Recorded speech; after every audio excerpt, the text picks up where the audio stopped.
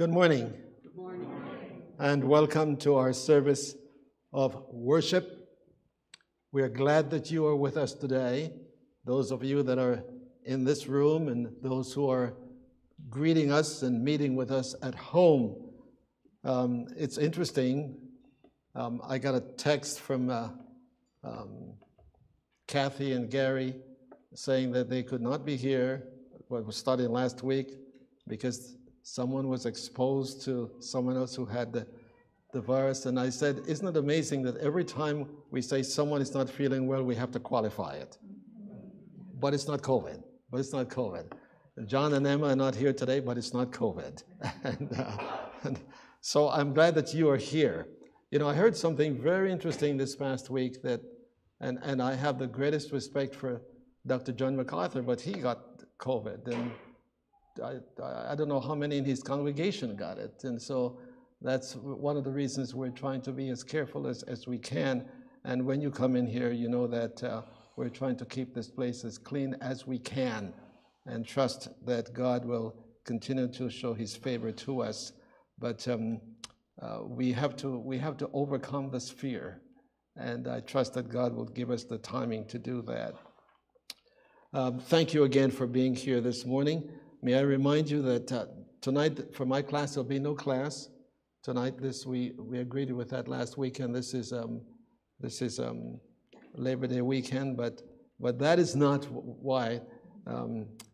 My son is down from Seattle visiting his sister because our grandson is leaving the end of this month for Hawaii. He isn't going surfing. He's going to YWAM school. And so this is the only time Christopher has to be down. So he came down this week to be with them, and we're going to be gathering for a little bit later on for this time. I have a very, very interesting, I don't know how to explain it, a very unique announcement to make. That right following the service, there'll be a wedding celebration. We will be meeting under the beautiful tree out there this beautiful day, and I should let you know who's going to be marrying. Steve and Elizabeth, will you stand so they can say who will be getting married?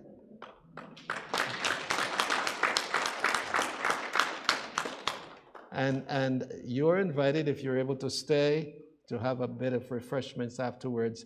We welcome you and we wish them God's blessing.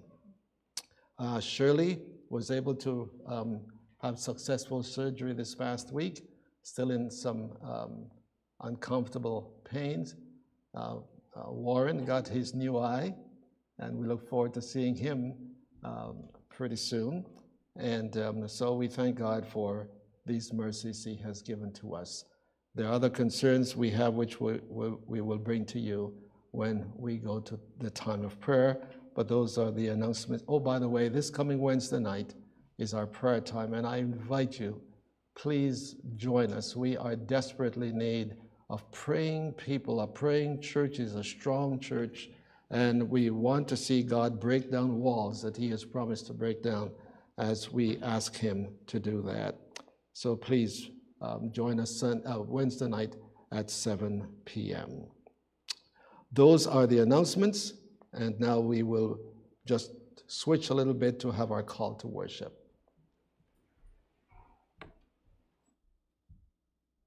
Praise God. So good to be here this morning. Please stand with me as we read the scripture. It's good to be here and to see one of you, and that is the gift of God, because you have masks on and my glasses are fogged up. Praise God, I can still see it. Okay. Am I not on? No. I'm sorry. This one? Yes. Push the button. I will speak as loud as I can. Okay, here we go. Look, we okay? Okay, here we go. People almost can't hear. It's okay. I will give you thanks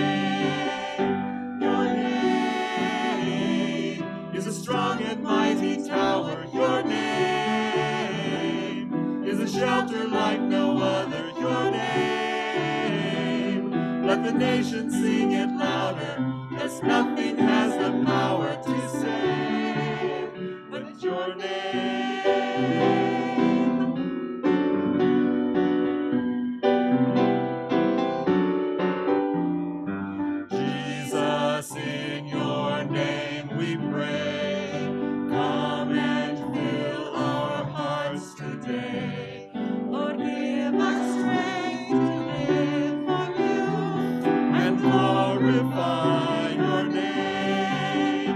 Your name is a strong and mighty tower. Your name is a shelter like no other. Your name, let the nations sing it louder, 'cause nothing has the power to save but your name.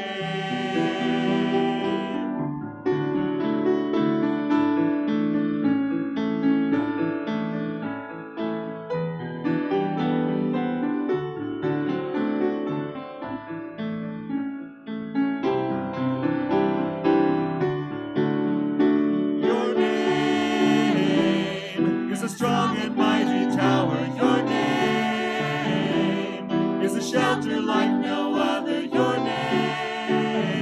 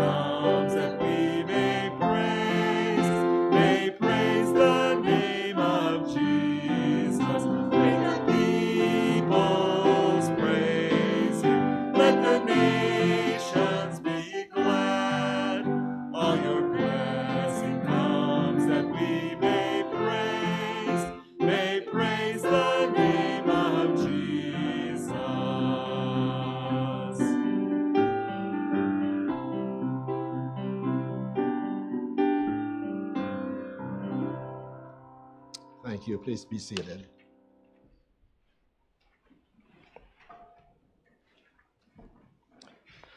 Among those that we will be praying for this morning is Marlon and Tina. The memorial service took place yesterday at Fairview Mennonite Church for the deceased, and it was a wonderful time of fellowship together, and the high standard that the people had for Marlon's dad. You can see why Marlon is a chip off the block, and they thank us for our prayers for his widow now. And we want to pray today for Shirley again with her surgery she had this past week, and give God thanks for Warren's this long night is finished for him as such, and I guess I'm sure that they went through some process by which he learned how to use one eye, but I'm quite sure that we live in such a wonderful world now that they think of everything for us, but we want to pray for him as well, and to remember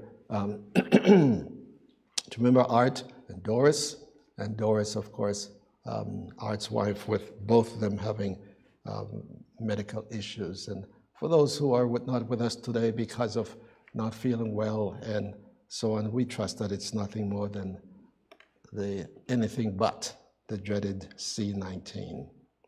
Let us pray.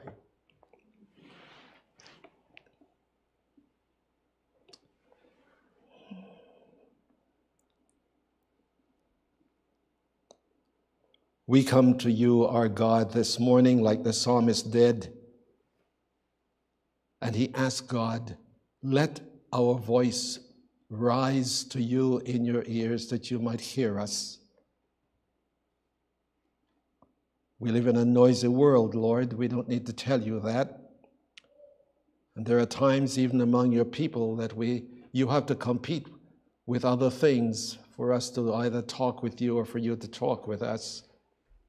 And coming into this house this morning gives us an opportunity to just be still for a few moments, to recognize and to adore and to acknowledge you because of who you are. Help us not to use your name without bowing to its glory. Help us not to ask of God if we reject his laws. Help us, our God, to truly desire to know you, to join with the creatures in heaven who never get tired of giving God praise and doing his will. And Father, we pray this morning that the Spirit of God will teach us, will unveil to us something of the majesty of the God we adore. This is what your word teaches, Lord. You are clothed in light. When Moses asked if he would see your glory, you told him, no man can see my glory and live. But we thank you that you answered that prayer for us when the Lord Jesus came and revealed the glory in human flesh. And I pray, oh God, that being the case, we will bow down. Our spirits, our hearts will be humbled in your presence this morning. Give us eyes to see by faith what ordinary eyes cannot see, ears to hear what ordinary ears cannot hear. And Father, may we sense the Spirit of God moving in our midst, allowing us, our God, to draw near to God, who because of the death and resurrection of his Son can draw near to us. We confess, our Father, our dependence upon you. We confess our needs to be forgiven for our sins, and we do not say that gladly. We are saved sinners. You have redeemed us with the blood of your Son. You have made us to be a people of God where before we were not. And so we come this morning gladly, humbly, joyfully to give you praise. Because when we cannot face ourselves, when sometimes we are embarrassed at what we know about ourselves, we are reminded that God knew it before we did. And he provides for our cleansing, for our pardon. So we stand in grace this morning. Help us to live it out. Father, we thank you for those who have been cared for medically this past week, for Shirley and for Warren. And Lord, there may have been others that we are not aware of at this time, but we thank you for these two. We continue to pray for Art and for Doris and ask that you will minister to them. For those who are at home this morning, because of the concern they have for others and the way they are feeling, we pray that you will be with them. We pray, Heavenly Father, that you will comfort Marlon and Tina and his mother as they said goodbye to Marlon's dad yesterday. And Lord, as Marlon said, this is when his mother is beginning to feel it. They had been married for a long, long time. And Lord, it will be so strange not to have her husband beside her. But we thank you that both these people have put their faith in the Lord Jesus Christ, and they are trusting in his finished work on Calvary to once again be reunited in that glad and glorious day we called our blessed hope. We ask that you will remember Donna and Doris and Russ. We thank you for these folks, Lord. They are not able to be with us now. They can't even get out of their building, some of them. But we lift them to you this morning. We pray, Father, for Dorothy at home, Pam's mother, and ask that, Lord, you will truly comfort her as she is, Lord, grieving the loss of a good friend this past week. And Lord, we ask that you will remember Viola in her work with the Veterans Place. And so, Lord, we have great, great needs. But we come to you. God is our refuge and our strength. He is our very present help in trouble. So whatever burdens these might have and whatever burdens we have brought into this place, we cast them upon you right now.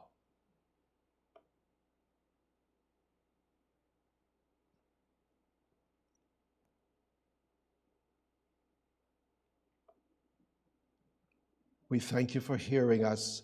Even the groanings you said, Lord, in your word, you have heard the groans of your people, and may you have, Lord, picked up the groans from some heart in this place this morning, or at home, or beyond, Lord, where we are this morning. We ask that you will remember, as we pray for our work in Bolivia this morning, where several of the church leaders have died from COVID, and they're grieving over this, and they need to replace these leaders, and they've asked us to pray that God will be merciful to them and provide for them. And we do, Lord. We thank you this morning, Father, for that great word we heard from Minda this past week, from, Lord, what happened 40 years ago. And in a very marvelous and wonderful way, you brought two people together who did not realize 40 years prior that they had been in each other's presence, and how Minda ministered to this lady, and today she's reminding Minda of her faithfulness to God then. We thank you for Minda and commit her to you. We do pray, Father, for the Bormans who are traveling across this country to raise support. And we ask again that as we seek to make contact with them, that we will be able to have a night with them as we did with the Nelsons. Lord, there are burdens that we are not aware of, but we commit our people to you, because when one hurts, we all hurt. And so we commit each of them to you this morning. We do ask that you will remember the leaders of the country. Father, we pray for our brothers and sisters in Afghanistan, those who are still, Lord, in hiding because of what has happened. Please be merciful, O God, to our brothers and sisters in Christ there. We don't know them personally, but they belong to the body of Christ. And we are told to pray for those who are in prison as though we are there with them. And so we thank you that we can commit them to you. And Lord, we continue to pray too. It comes to mind now for Steve as he continues to get treatment for the cancer, to prevent it. And we pray that the treatment will work and will be effective in what they're seeking to do. So Lord, hear us now. We give you thanks for those who have laid aside a portion of what you have given them. I pray that they might be able, Lord, to rejoice that even though the plates are not there, and I noticed yesterday at the service that the offering boxes were at the door the same way they are here. So we thank you that we're not alone. And that, Lord, we do pray too for the ministry that we're seeking to, not to get back to where we were, but to excel from where we were. Give us wisdom as we try to put together, Lord, the ministry that will minister to everyone, and Lord, that it will bring glory to you. And so for all these mercies, Lord, we give you our grateful thanks, and we thank you in Jesus' name. Amen.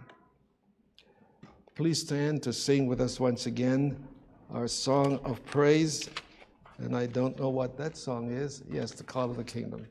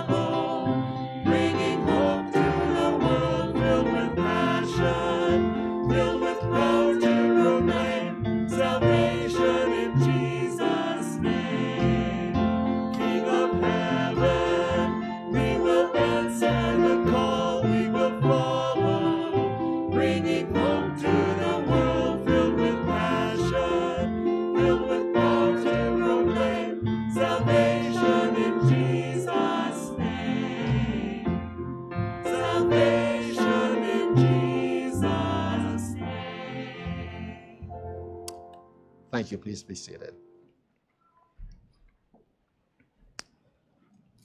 I'm going to ask you to turn in your Bibles, please, or however you turn in your Bibles, to two passages this morning, one message from two passages. I call your attention, first of all, to Ephesians chapter 1. And it's hard to break in at any point with Ephesians because the Apostle Paul seemingly was so overcome by the wonder that he just talked and talked and talked, and you don't know where he ended and where he's beginning. So I am beginning at verse 22 of chapter 1. Ephesians chapter 1, verse 22. And he, the he there is talking of God, the sovereign Father. He is reflecting and remembering what happened at the resurrection. And he then, God, put all things in subjection under his feet, talking of Jesus. So here we have the Father who is designing the body, as we're going to be talking about, under his feet, the Lord Jesus, and gave him, Jesus, as head over all things to the church, which is his body, the fullness, who fills all in all. And then over to Colossians chapter 1. Colossians 1 and verse 18.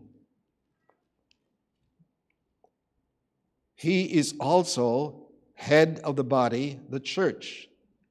And he is the beginning, the firstborn from the dead, so that he himself will come to have first place in everything.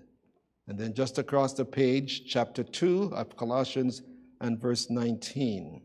And again, I should begin in 18.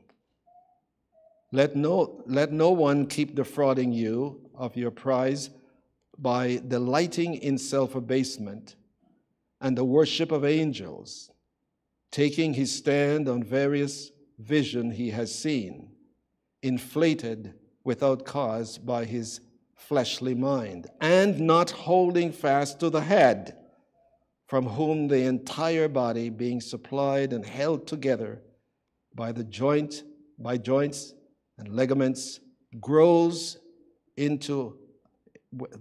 with a growth which is from God. This is the word of God. Father, as we are about to look into your word and to ask the Holy Spirit to speak to us, opening our understanding of what this text is saying to us, may we know this morning that God has visited with us in a very unique way, that we might truly, again, hold on to the head from whom the whole body is fitted together. I pray in Jesus' name. Amen. Let's sing our prayer together as we wait for the word of God to be preached.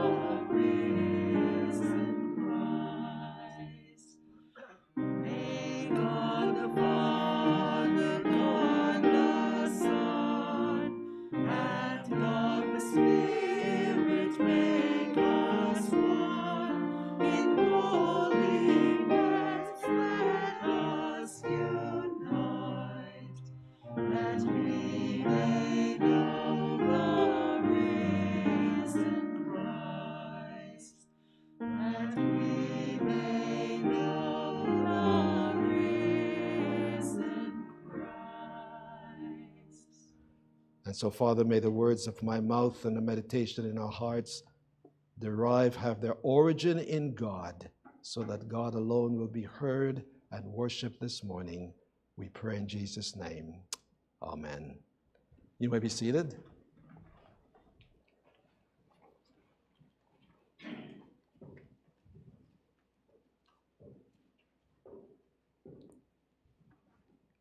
Some time ago, a survey was taken on what is the church. And one person gave this answer to which I want to respond this morning. And here was the answer they gave. I am my own church. I am my own church.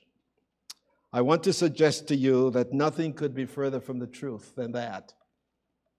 And that's what we want to see this morning. My title for the message this morning is Images of the Church. There are several images given, and for the next 2 weeks I'll be focusing on this one and the one next week. Metaphors used in the Bible for the church: a family, a bride, a vineyard, a temple, a building, a kingdom, a flock. Those are images used for the church. The one that I want to focus on this morning is the body. The church as a body. And the question I want to just delve into is, what is the source of this idea? Where do these images come from? And I remind you that they are scriptural. They're from the Bible. They're not ideas of antiquity. As we look, for example, in Colossians 1 and 18 and Ephesians 1, we are told that the church is the body of Christ. So the church, this idea of a body is rooted in the scriptures. The term body is used 30 plus times in the New Testament for the church. 30 plus times. And if it is used that often, that tells you how important this image is. No other image has that amount of recognition. The central idea, then, is that when you think of the church, something is happening in our minds that gives us an idea of what truly is the church. And we can understand this in the metaphor used in the idea of a body. Let me first of all give you a definition of a body, or the church, if you please. A definition. Here it is. The church as a body is a community of believers who are united by a common head.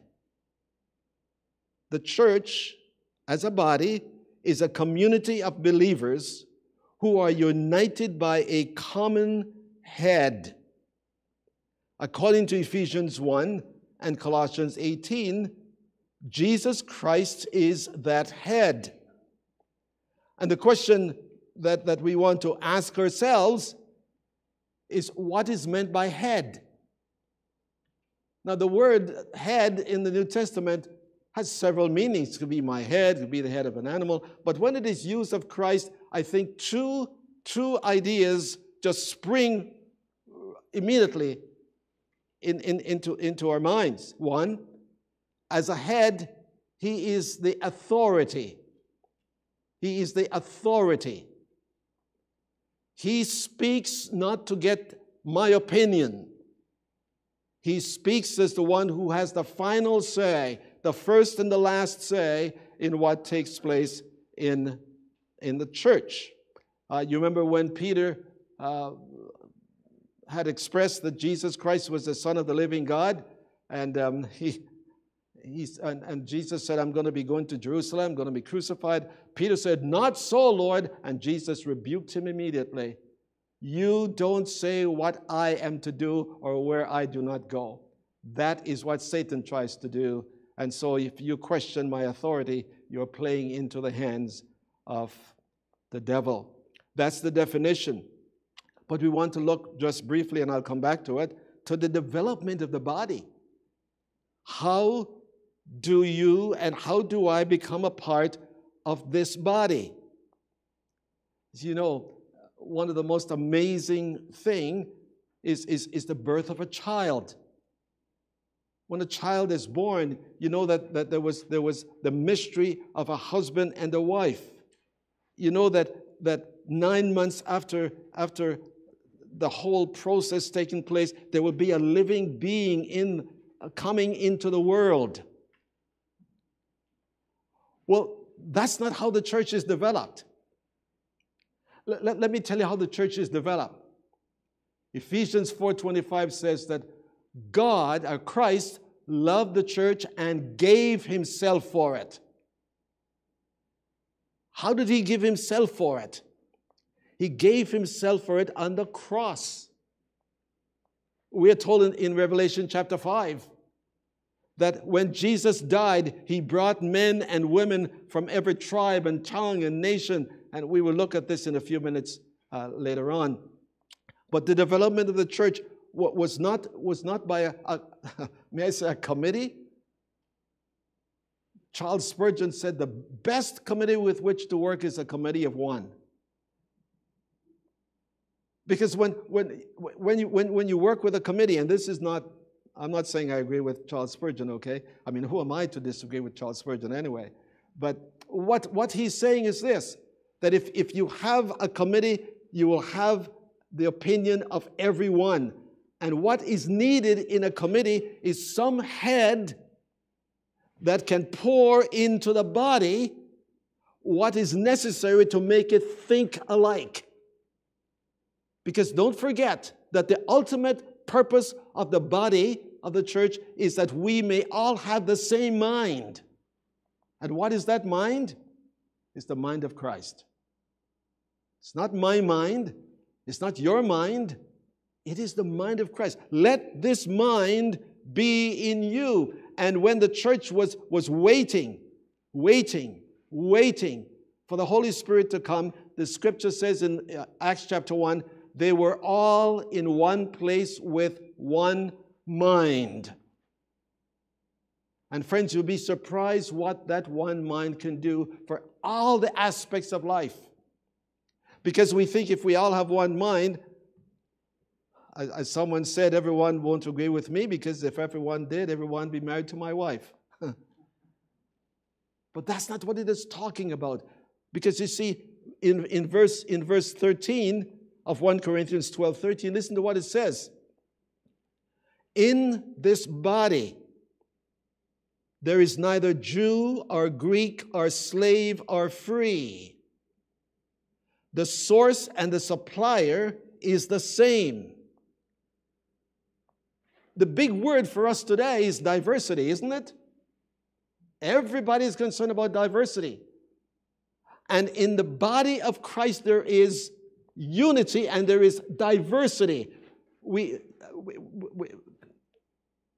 were talking about this last evening around the supper table. That when people say to me, you know, I'm colorblind, I say, I feel sorry for you, because I'm not. I know a man and a woman when I see one. I know someone who is dark, someone who is white. I know someone who is rich and someone who is poor. The Bible is not talking about diversity, my friends, in the way that we think of it. It is talking about diversity in a way in which God brings together people from every background together and unite them so that they begin to find their juices, if you please, from the head. This is where it comes from. And so diversity, really, in a real sense, diversity can only be demonstrated in the Church of Jesus Christ. Every other society, there are people who are up and down, those who lead and those who don't, those who have and those who do not have. But there's always something to differentiate us. But in the body of Christ, we do not relate to one another from our background. We relate to one another from the head. Listen to what Jesus said, and I don't understand this verse. I confess it to you. In John 17, Jesus said this, "The glory which I had with you," talking to his Father in heaven, "I have given to them that they might be one." To them, not to him, not to Peter, not to James, not to John, but to Peter, James, John, Bartholomew, to everyone. And so, and Jesus is praying now. Jesus is praying. And I pray not only for these to whom I am giving that glory, but for those who will believe in my name because of them. I was reading this morning from Acts chapter 10 and 11. And the disciples, when they were scattered, went to different places, to Cyrene and Antioch. And the believers in Jerusalem heard that in Antioch, people were coming to Jesus Christ because of the message of salvation. And the first Gentile to come to Christ after salvation was Cornelius. And God had sent Peter to Cornelius' home.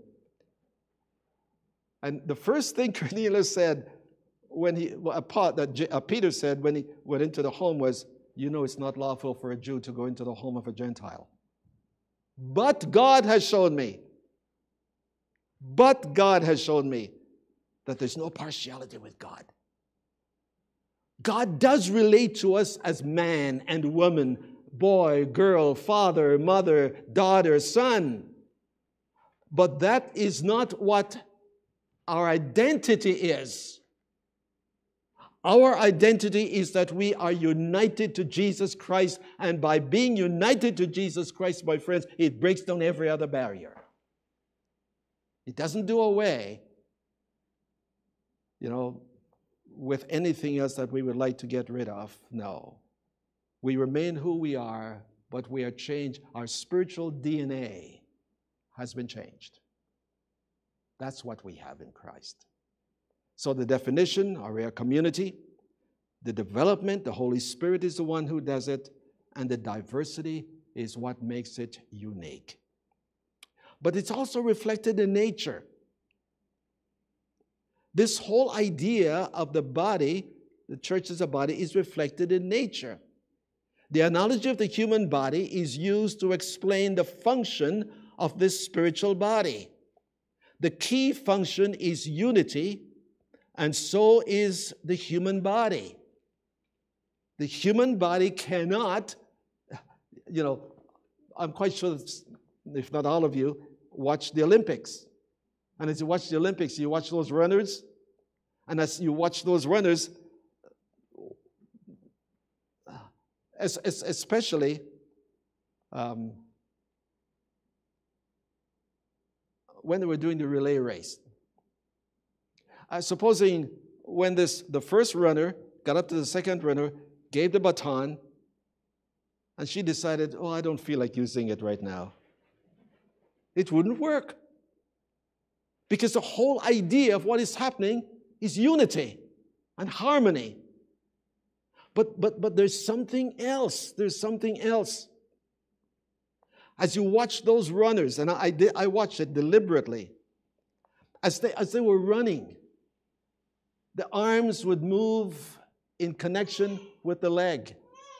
And you look at some of them, and they're just below their eyes, it was jumping every time they made a stride forward. Everything was working together. It's a beautiful thing to see. And Paul, by inspiration, is saying that's precisely what happens to the body. The body of Jesus Christ works like a sprinter who has prepared him or herself to become involved in the function of the body. And I heard someone say this one. It was interesting on our way here. We were listening to two messages, one from Ohio and another one from Washington State. And both of them were talking about the body. And I thought, this is quite interesting. And one pastor said this, I've never heard this, and I'm not thinking this, but he said, I'm quoting, okay? He said, sometimes God sends you to church to sanctify me, because I know you bug me. But he does not send me to church to know that you are bugging me. He is sending you to church for me to know how to respond to you when you bug me. No, I that's in quotes. Okay. But have you thought, my friends, of what Paul is saying? That nature shows us for the effectiveness of the body, it must work together, each part doing what is needed for its proper functioning. Now, one of the books that I took down from my library, and I've been engrossed in this book for the last few hours, is a book called Fearfully and Wonderfully Made, written by Phil Yancey and Dr. Paul Brand. Dr. Paul Brand worked in India with people who had leprosy and so on. Marvelous, marvelous book. They have just reprinted it, actually. But listen to what Dr. Brand says. And I'm just going to give you his conclusion. And he's saying sometimes he thinks of the body in this way, and as he searches to try and find some cause as to why certain parts of the body, I mean, just a beautiful book. He said this, I sometimes think of the human body as a community. And he's talking about the cells. This is this chapter on the cells. I think of the human body as a community, and then of its individual cells, such as and its individual cells, such as the white cells. The cell is the basic unit of an organism. It can live for itself, or it can help form and sustain larger organism. I read that and I paused. We will see in 1 Corinthians 12 in a minute. There are some Christians who will say, I don't need you. I am an ear. What do I have to do with you being a foot? That's what he's getting at. So he said some Christians can live individually, like this lady said, I am my own church. But she's mistaken. Then Dr. Brand goes on to say this. I recall the Apostle Paul's use of the analogy in 1 Corinthians 12, where he compares the church of Christ as to the human body. That inspired analogy takes on even more significance for me. The church like a human body. By saying that the church is a body, we are assuming a human body, not a dead body. We're not saying that the church is like you or like me, so to speak. Because a human body can be all kinds of things. A human body can be healthy, can be unhealthy. They have the Paralympics this present week in Japan, and there are some people there who are not like the Olympic players they had a month or so ago. So the human body can be quite different. But my friends, listen. When we're talking about the body of Christ, you know, I read, just came to mind of a lady who had not been to church for a long time. She had a baby that was, this little child used to, I don't know what the disease is called, screamed out every so often, then be quiet. And all of a sudden, the child would do the same thing. And when this was her first time in church for years. And when the service was finished, they surrounded her and tell her, find someone else. Find some other church to go to. This is not the church for you. What a tragedy. Jesus was willing to have the deformed. Jesus was willing to have the disease to come to him. But the church in the 21st century has no place for people who are different. The body. No, I want to take you to what I call the significance of the image. The significance of the image. Why is it significant that a body is used? You have heard people saying it, have you not? I have heard them. Perhaps they say to me because I'm a pastor of a church. And they will say, I am into Jesus, I'm not into church. My friends, that's impossible. Because the church is his body. So if you're into Jesus, you've got to be into church. You can't say, I'm ignoring what the head says even though I'm a part of the body. You can't do it. I can't do it. So why is this image so important, so vital? Number one, because the body is interrelated. I want to express that some more now. The body is interrelated. We learned from Ephesians 4:25 that we're told we are members of one another. This term is used again in Romans chapter 12 and verse 5. We are members of one another. We are connected. And what I'm going to share with you now is really more of the family mentioned here. For example, Paul called Phoebe sister. He had never met Phoebe before.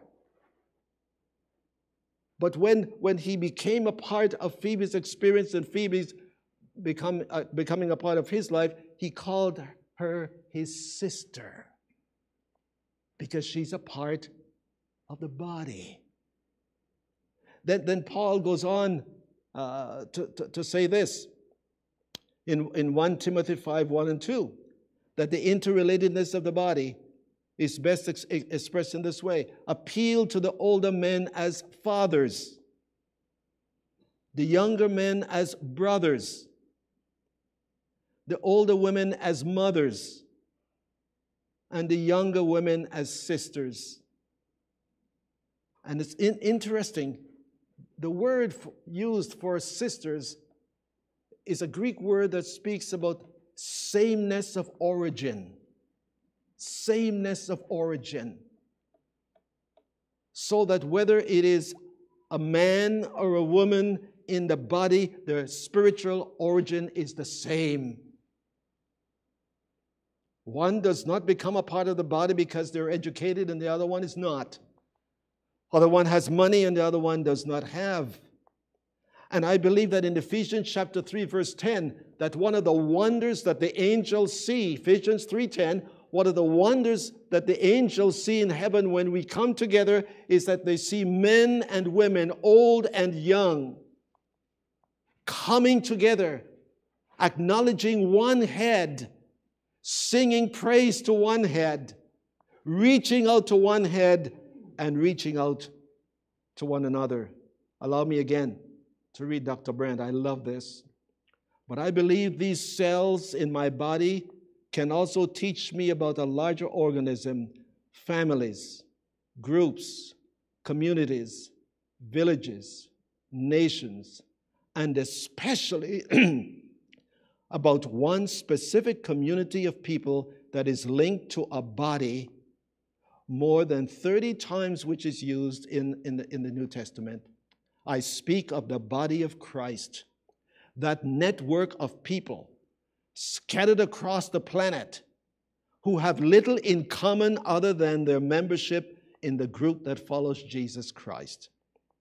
My body, says Dr. Brandt, employs a bewildering zoo of cells, none of which individually resembles the larger body. Just so, Christ's body comprises of unlikely assortment of humans.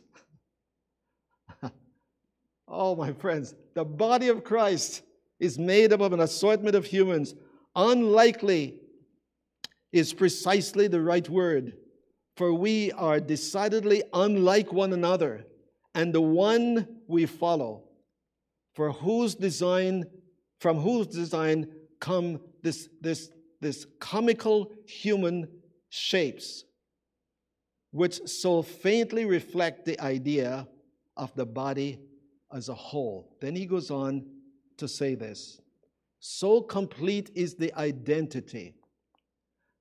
He said, I meet strangers in India, and I meet strangers in Africa, or I meet strangers in California. May I just pause for a minute? Pam and Dwayne are on a cruise, and they meet a couple from Birmingham, Alabama. They hit off immediately. I mean, who wouldn't want to hit off with Pam and Dwayne, And they came all the way to visit them last week. 2 weeks ago, they were on their way back, and they couldn't make it because of some circumstances, and so we were invited to meet with them. And Lois had that unfortunate situation that happened, so we thought it would not be possible. But then, due to circumstances, we were able to meet last week, and I sat with them. And I don't know if it hit you as it hit me. Here is yours truly sitting with two people from Birmingham, Alabama. Just think for a minute. But what's the difference? And not once did we mention you are black and I'm white. The only thing that we had a glorious time talking about the head, how the head works, how the head delineates direction to each member of the body. We are a living organism, friends. And so Dr. Brent said, I may meet people from all these parts of the world. Instantly we become brothers and sisters, fellow cells in Christ's body. I share the ecstasy of community in the universal body that includes every man, every woman in whom Christ resides. I love that. This is what the body is. And friends, I'm trusting the Holy Spirit to awaken you to that this morning. We are interrelated. You are my brother. You are my sisters. I am your brother. We're not just individuals. We are members one of another. We're interrelated. And whenever we come to one another, we're coming to part of ourselves. We're coming to interact, to share. That's why it's significant. God wants you to see how absolutely we are related to one another. We are members, we're connected by the head. But then the last part of this is that we are interdependent. We are interdependent. 1 Corinthians 12, 13 to 31, and I'll be speaking about this more next week when we come to the second part of it. But I want you to just share with me, just for a moment, what 1 Corinthians 12, and I'm just going to make reference to it and have more to say about it, Lord's willing, next week. But 1 Corinthians 12, look at verse 13. Verse 13, the Holy Spirit baptizes us into one body. So we are related spiritually. And that spiritual connection, that interdependence, actually trumps out everything else so that we're able to relate to one another as we should. Now, Paul goes on. For the body is not one member, but many. If the foot says, because I am not of the hand, I am not a part of the body, is it not for this reason any less that it's a part of the body? I can't say that due to my individualism, I am my own church. The church was made to relate to one another. We're going to look at it next week. We are to encourage one another. And I cannot encourage someone by myself if I am my own church. I have to be a part. I have to be with others. I have to face others. Then I'm able to do what I'm supposed to do. So Paul goes on to say this. If the foot shall say, I'm not of the hand. If the ear says, because I'm not an eye. If the whole body were an eye. Have you ever thought of that? If the whole body were an eye? Can you imagine going to some place and all of a sudden you see this giant eye looking at you? I forgot the word the kids use today. I don't know if it's the right word, so I better not use it here. But what they say, I'm saying, this is awesome? I don't know. But what is saying? No part of the body can exist without another part of the body. And the weakness of the church, my friends, is because the North American conviction of existence is my individualism. I am it. I am my own church. And the Bible says you can't. Because the church is a community of believers that are brought together in submission to one head. So no part of the body can function alone. My favorite illustration is that if you have a fireplace that takes wood and you take a piece of the firewood and put it by itself, what happens? It goes out. It needs the heat of the other pieces of firewood. And so here's the significance. We are dependent. And we will see next week that the Lord has given each member a gift which is to be used for the proper function of the church. And that gift will be used in unison, and it's dependent upon the other body, just like certain parts of our body depends upon certain things working so that the body can really function as it ought to function. And I want you to see, look in verse 25 of 1 Corinthians 12.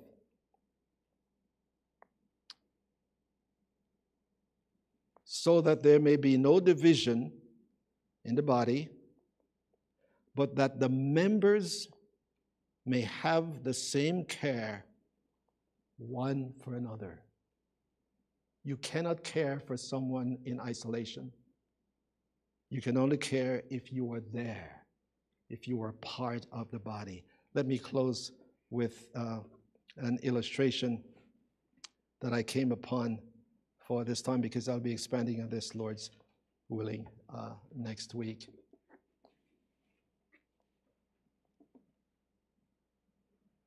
I was reading this morning in the 11th chapter of Acts, and Paul and Barnabas went to Antioch. And when they were there, they found believers. They had never met them before. But it says that Barnabas was encouraged, and he began to encourage them. So did Paul. And they stayed in Antioch for over a year. And when they were getting ready to leave, some prophets, New Testament prophets, came, and one of them, named Agabus, got up, and he said that God has made known to me that there will be a famine that will last for a long time. It will be severe. Now, I want you to follow me here. The believers in Antioch had never met the believers in Judea. But as soon as they heard it, as they were able, they took up a collection and gave to Paul and Barnabas and said, take this to our brothers in Judea. You hear what God said? There could be gaps in a ministry if those that God has gifted are not functioning. So there'll be no division. And look at what they did. And they cared for them. Nobody told them to do it. But because they knew that brothers were involved and brothers had need, they took up a collection. And I just wondered about it, as I was reading that. I wonder if they would say, well, we don't want to receive that because it's from Gentiles. No, I don't think that's the case. But something gives me a hint. In Romans chapter 15, verse 30, Paul said this. He asked the church in Rome, pray for me that my gift might be received by those to whom it is taken. It is possible, my friends, that God makes a way for us to function together, but because we don't like the way he says it, it doesn't take place. And the church is weakened when the parts are not functioning. And why should it function? Because that's the way that God has designed the body. That's the way he has designed it. And because he has designed it, the only way the body can function is if it works according to the design that God has done. And I trust that as we go through these 2 Sundays and talking next week, the building, that we will see that these 2 images are so important if we are to rebuild what the pandemic has been seeking to destroy. And I trust that it will not happen, that we will function as a body that's alive, because we are connected rightly, not only to the head, but to one another. Let's pray.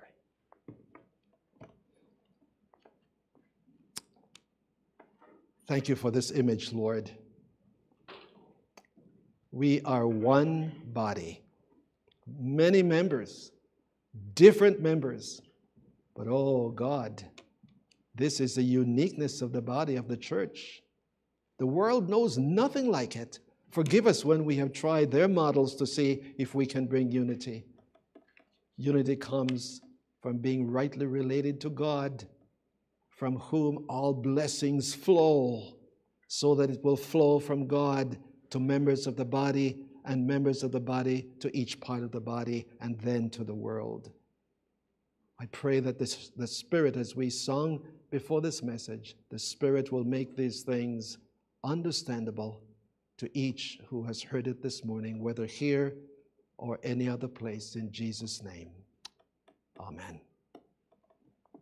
Please stand and sing our closing song. With us, O church, arise.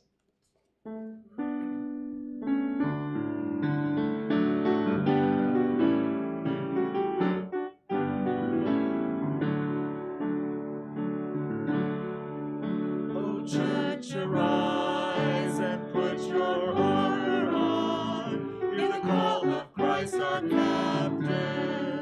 For now the weak can say that they are strong in the strength that God has given.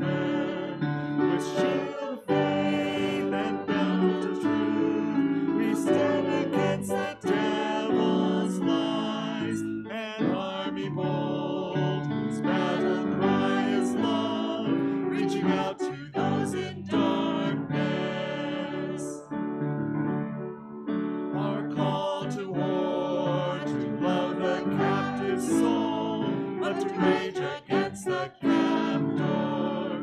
And with the sword that makes the wounded whole, we will fight with faith and valor.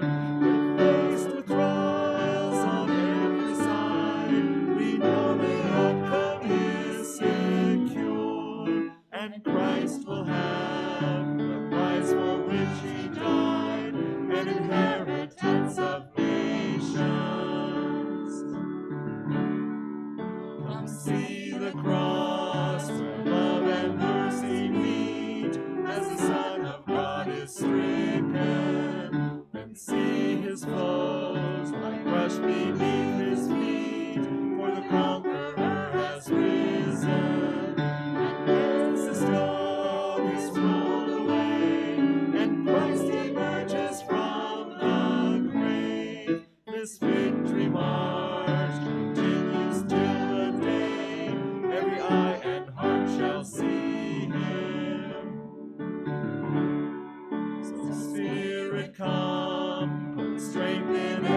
stride.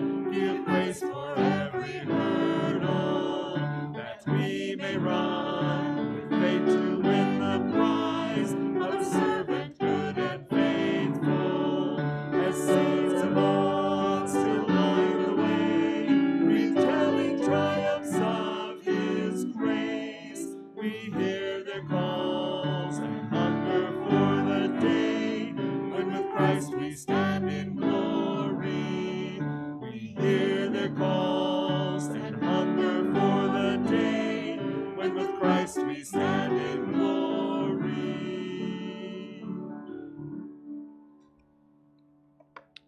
Oh God, I pray that we were singing our conviction and our vision, that we will function as a body, that the head, who is the Lord Jesus Christ, will be the one who supplies everything we need so that the body image is maintained. You have already done it, Lord. I think of the song we used to sing, Lord, make us one, and you know that I never sang that song because you have already done it. And we're asking you to do what you have already done, but make us realize that we are one. And I pray that the Holy Spirit will give us a full unveiling of what it means. Now go before us.